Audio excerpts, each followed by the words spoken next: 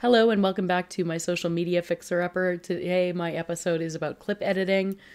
Like I mentioned in episode 2, one way to make your long-form videos perform better is to repurpose them into smaller clips.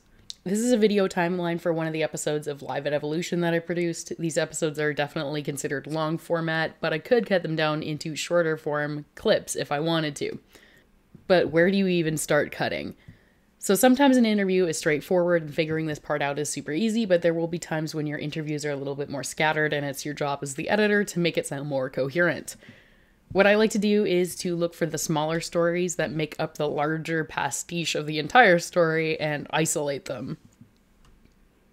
So another thing I like to do for myself here is to actually label my stories and my clips with different colors. My editing software has this feature on it, and I also make a notepad with the corresponding colors and story subjects in them. It takes a couple minutes, but trust me, when you're on the timeline and every single clip is the same color, sometimes this is actually just a way better way to save yourself the trouble.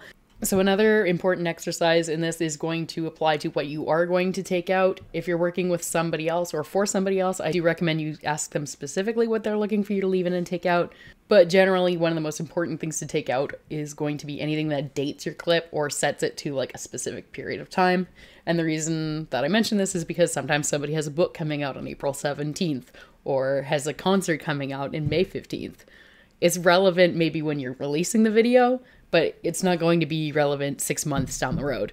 So when you have a clip that you're happy with, remember to add fade in and fade outs on the audio and the video. It's just a small step, but a lot of people don't do it, and you can really tell when something does have it and when something doesn't.